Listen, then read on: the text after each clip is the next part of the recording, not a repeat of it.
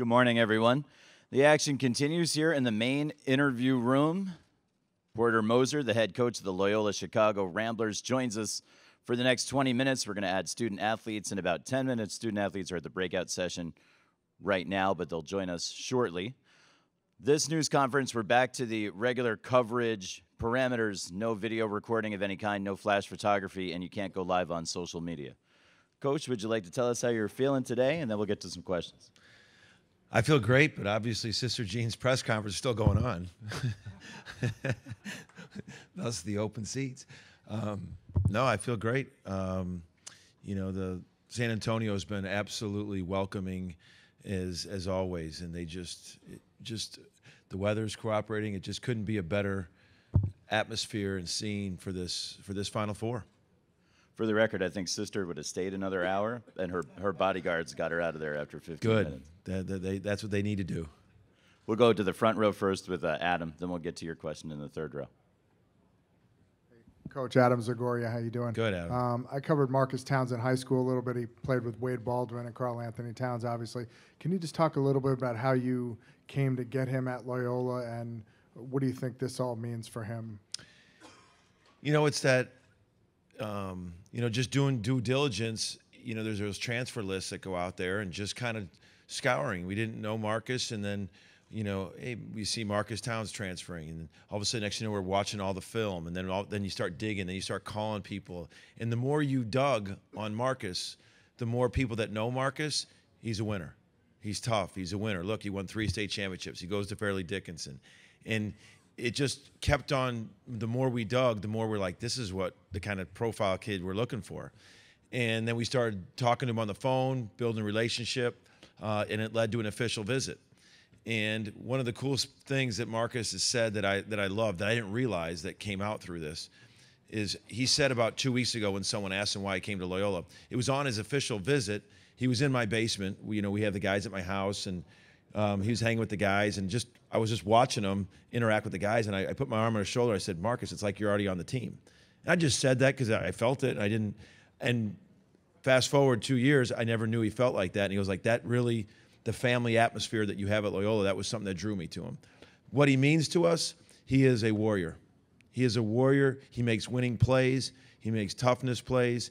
He's as high character as a guy as you can imagine. I mean, he's the kind of guy you want to, sit next to at a pregame meal because you can sit there and talk about anything. He's just a great guy. And but I love that he's in our bunker.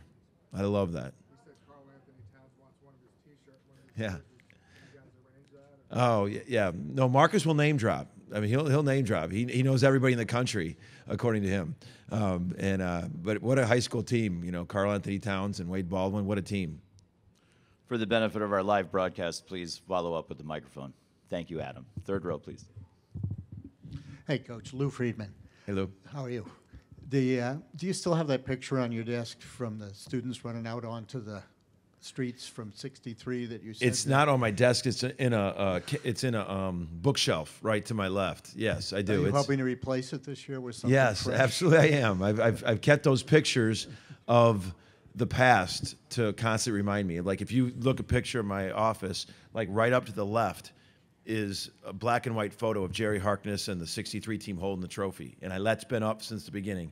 And then to the farther left in the bookshelf is that it's an amazing picture of Sheridan Road with like a car, and the car can't move. It's in the guy. It's like a convertible. The guys are sitting in there, and I'm just like, look at the excitement here in Chicago with Loyola Ramblers, and it's just been something that I've wanted to look at every day to drive me, and it's a really cool photo. It's still in my office. We're going to use the back left microphone for the next two. We have a question here, and then right here. Mark Ziegler, San Diego Union Tribune. Kind of a two-part question about the process the NCAA has currently to select the NCAA tournament. And teams like yours, had you lost your conference tournament, probably wouldn't be here. What needs to change? Is your run through this tournament maybe a reason that the NCAA needs to take a look at how they should do things differently and get more teams like yours in the tournament? And secondly, how many power conference schools did you try to schedule in the last few years in the non-conference, and how many said no? All right, I'll first acknowledge that the NCAA selection committee has an amazingly hard job. because no matter what happens, it's going to be scrutinized. So I want to acknowledge that. But I also want to say, to follow up to your question of yes, I hope our run sparks some conversation on trying to continue to find the best way. I don't think we're at that point yet. I don't think we're there yet. And I think we need to continue to find the best way, because it was, according to everybody, we weren't going to get in. I mean, you could get a tweaked ankle in practice to a star player for us and lost by 1 in the conference tournament, and we weren't here. You could have a shot bounce in or bounce the other way, and we're not in. After the body of work we felt what was good. This was an interesting stat. I thought, I remember being a coach and around the country and watching the VCU run and the George Mason run and how awesome I thought that was. I thought that, I was really, that wouldn't have happened. Those were at-large bids. Those storylines wouldn't have happened in today's day and age because they wouldn't have got in. I think that's an amazing thought, So I acknowledge that it's just a really tough process for them, but I hope we got to continue to find to tweak it. As far as the one thing that bothers me, and it bothers a lot of other coaches, and in the country with the scheduling at our level, is they like blame us for our schedule. Like, well, he's scheduled really weak. That is not the case. We have a list of 100 calls. Home and home, we'll start there. No, home and home, we'll do it. And because we want a hard schedule, and that's what I think bothers us the most. Where it's like you're blamed for not having a tough schedule. It's like that's not we're trying. I had a Power 5 school buy out of a game this year not to play. All right. And I can tell you right now, the last 3 weeks, my coach that's in charge of scheduling, it's even harder. We played a bye game at Florida this year and won, fortunately, and that's even making it harder for us to get bought. To get bought is now tricky. So it is a web of scheduling that is very hard for us at our level to get a good. And the bottom line is it's very hard. We were very, very, very fortunate to win at Florida. The numbers show to win those road games are harder. That's why we're trying to get home and homes. Those are becoming so hard. The tournaments, the MTs, the exempt tournaments. 3 years ago, I was trying to get into the big ones. And they're like, you're Loyola Chicago. Hopefully now, because you get into these years in advance, I'm hoping now we can get into some of these, to play that. It's like Northern Iowa. They've had, Ben Jacobson's done an amazing job there. He's gotten into the big ones. I mean, they beat NC State. They beat, who's the other one? I know they took Villanova very close, and they had another great win in that tournament. And they were able to play some good teams in a neutral setting. And that's what you hope. But I want to continue to hopefully this sparks conversation, because these are great stories. I mean, just to think the VCU and George Mason might not have happened with the at-large bids. And but like I said, and I'll end it there, is the thing that bothers me the most is us getting blamed for not having a tough schedule when we're trying our tails off. Let's take one on the left in the front, and then we'll bring the student athletes up. Porter, as you know, Cameron Satterwhite tore his ACL his senior year, didn't play his high school season. How did a kid from Arizona get on your radar, and how has he kind of settled into his role since he's been here? Well, one of my assistant coaches knew some people out there in Arizona. One of my assistants who's not with me anymore, he's brought him to the table, and he said, this kid was going to go to Colorado. I saw him before his injury. He's really long, athletic. So we got to know Cam, and Cam's a great kid. And we kind of took a chance on him because he did tear his ACL. And, it's tough when you miss your whole senior year of high school with that. And then he came his freshman year. He actually got thrown into the fire a bunch his freshman year. And then, the strength of his leg, And I thought he's made a big jump this year. I know he's playing a good role for us, but it's not the minutes he probably wants, But we're playing 8-9 guys. He's in that rotation. We've put him the ball in his hand more. He has some point guard ability, and he has some length, and he can pass. So he does a good job of coming into that, doing that. But it's always tough when a kid misses his entire senior year of high school then having to play college. We have actually two players. Christian Negron from Illinois, same thing happened. You know, he tore his ACL and missed his senior year, and he's going through that right now as a freshman, of that strength factor bouncing back after sit out a year. Let's welcome the student athletes up.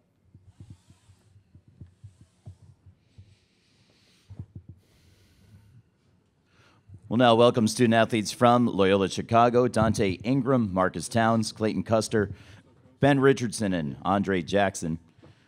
They'll join Coach Moser at this time. Let's take a question in the front on the right. Thank you. Hi, Owen Fackler from China Television. Thank you. A question for Coach Moser, please, very briefly. How much of a distraction for you and the team is the ongoing debate about pay, scandals and so on surrounding it? How much of a distraction is that for you and the team? And second question, where do you stand on the one and done rule? Thank you. The first question I understand is like the scandal of the thing. Where do we stand on it? How much of a distraction? Oh, it hasn't been a distraction at all for us, to be honest with you. We really haven't talked about it. You know, we talk about what we have going on at Loyola and how we do things at Loyola. So it truly has not been a distraction. If anything, we're proud of how we're doing things and who these guys are. So the one and done rule, you know, I always look at that as like people say they're recruiting one and dones. I don't think coaches go into that. I think coaches go into it, they're trying to recruit the best players possible out there. And it just so happens to be the elite of the best players out there happen to be one and done. You know, I don't think coaches go, I'm going to recruit a one and done. I just think they're evaluating the top players in the country. It's like, he's one of the top players in the country. I'm going to recruit him, but he just happens to be a one and done. So that also isn't a distraction for us. No offense, guys. Sorry, I love you guys. You guys are great, but it hasn't been a distraction for us, the one and done. Let's look for questions for the student athletes, if there are any, including one to maybe retort what Coach just asserted. That was a joke. It's the front left microphone. Hello. Yeah, that's on now. This is for Ben. Lou Friedman from the Cody paper. I used to cover Loyola in Chicago, though, some years ago. You know, you kind of smiled when the gentleman identified himself as being from China Television. I just wondered how much you guys, even it could be a couple of you, not just Ben, about the attention and how it's grown in the last few weeks, even on campus when you came back for, you know, each round. We'll have Ben take that, and then if Andre has a response as well. Yeah, you know, it's been cool. It's been really big for the university. I know coaches talked a lot about how you know, all this stuff, you know, it's been a part of the process, and you know, it's you can't really plan or control a lot of the stuff going on, the media, the attention from the outside, and expectations. We've just been focused on, you know, what we can control in the locker room and how we do our prep and do everything as, you know, as normal as possible. But it's been really cool, and I know, you know, the Loyola community has given me so much, and the university, and so I'm just happy that you know, we can get some attention and get some publicity for such an amazing place, and you know, let people know and kind of represent our community and our university, because it's given us so much, and we're proud to represent it. Andre, Texas Zone. I'll say we worked hard for this. We put in a lot of work, so just getting all the attention, getting the recognition has been great for us, but we know how to block it out and focus on basketball. Questions for the student athletes or Coach Moser? Let's go to the front right. Shannon. Shannon Ryan, Chicago Tribune.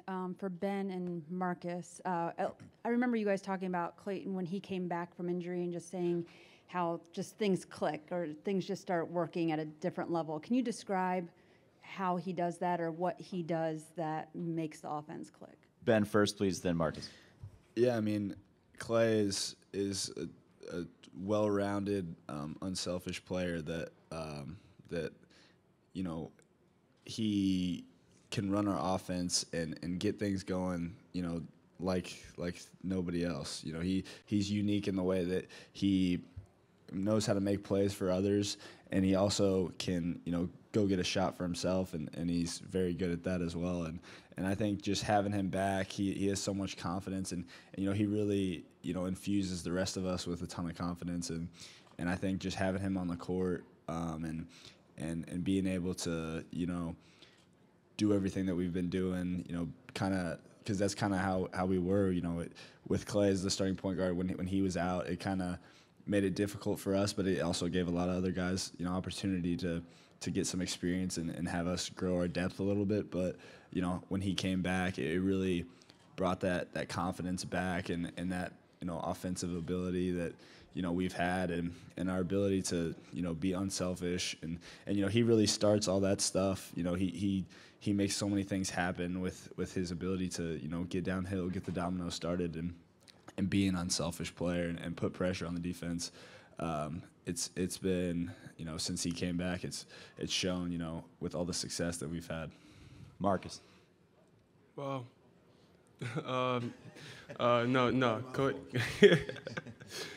no, Clay, he makes everything on us a lot easier. Just the way, he handles the point guard position, for any player that plays a point guard is to make his job a lot easier for the rest of the team. And he does a really good job of that. He's an unselfish player, but he knows the opportune times to score the ball, and the way he distributes the ball to the whole team. And he's a leader on his team, and he's a player of the year for a reason. And but he's a humble person. Still, probably say that if it wasn't for us, he wouldn't be in that position. So. Like I said, he just, like Ben said, everything that he said, and he just makes stuff a lot easier for us, and we're just so happy to have him on this team. We have time for another question or two. Let's go to Mark on the right side. Mark Herman from Newsday in New York. Dante, Sister Jean had her own news conference before. It was jam-packed. What do you, as players, make for the fact that she's become such a sensation, and what does she do for this team? Oh, well, I was looking in the media room walking by, and you would have thought she was one of us, one of the players, the way she was getting interviewed. But yeah, she's meant a lot, to this program, to the city of Chicago. Obviously, with the prayers that everybody sees that she's been doing for us. She's around, and her aura is just so bright. She sends emails after the game, generalized and individualized, letting you know what we did well, and just to keep it going and instilling that confidence in us. So, obviously to have her support, it's great, and she's like no other, and we're happy to have her on our side. We have another question on the right side, and this will be the last question. We're out of time. Two quick questions. First off, you talk about strength of schedule. You have DePaul down the road. Why don't you guys play each other? Have you guys reached out to them, or how's that gone? Absolutely, we've talked many times. We'd love to. I know. No, there's so many schools, they're included, that we've tried to reach out to, and it's tough. It's just like I said earlier. The thing that bothers me is when you get blamed for not having a strength of schedule when we're trying so hard. Our phone call, you look at our list of calls that we've made and not get any response. So it's tough. It's tough. Yes. Let's get the microphone over to the right side, please. Oh, okay. Let's turn that on. There's a follow-up question? Yeah. Wagner's probably going to be your guys' biggest opponent that you're going to have to go against Michigan. What's your guys' defensive strategy, and what is the plan to go against him? That's for Coach. Well, no, he is a matchup. He's a matchup dilemma, being that big and that can stretch you. In the Valley, we haven't seen 6'11" stretch players like him, and so for sure we've been talking about it. Not talking about it. We've been game planning with it because he's a terrific player. He's really, really good. He's tough. He competes. He can put on the deck as well. So there's definitely a lot of respect there from our part in terms of what we're going to have to defend. I will want to follow up on what Dante said about the Sister Jean thing. About you thought it looked like us. I walked by. I thought it looked like Tom Brady at the Super Bowl. I have an original bobblehead, and depending how all this stuff, from the very beginning when I got here, she had a bobblehead, and I got one of the originals. So I might be a pseudonym on eBay putting it out there. I have it, and I think she autographed it too. It's hard to keep up with all the different versions. Yeah. There's been several editions. We'd like to thank Dante, Marcus, Clayton, Ben, Andre, and Coach Moser. We want to wish you guys good luck. Thank you, guys. Tomorrow night. We'll see you back here tomorrow. Sister Jean, too.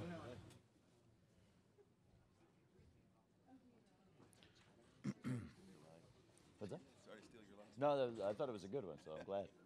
Glad to drop the assist for you, Coach.